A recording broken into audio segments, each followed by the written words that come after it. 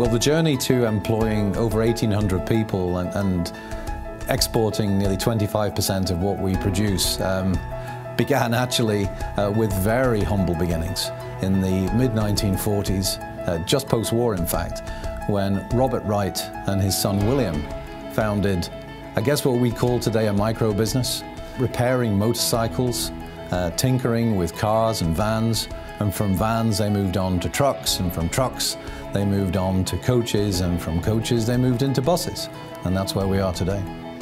Dr. William Wright, to give him his full title, is, let's just say, late 80s. He remains our figurehead and our absolute inspiration.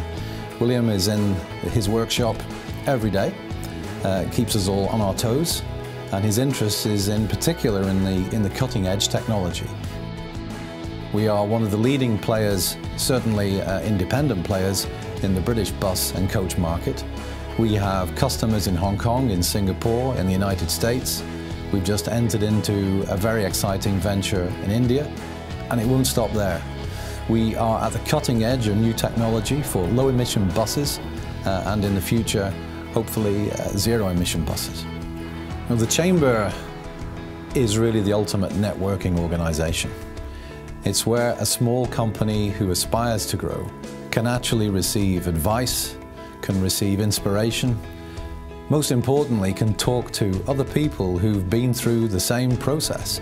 Well, for any company that's not already a member of the Chamber, I would absolutely urge them to take that step and join without delay, because you'll be connected to one of the world's biggest networks of advice and support.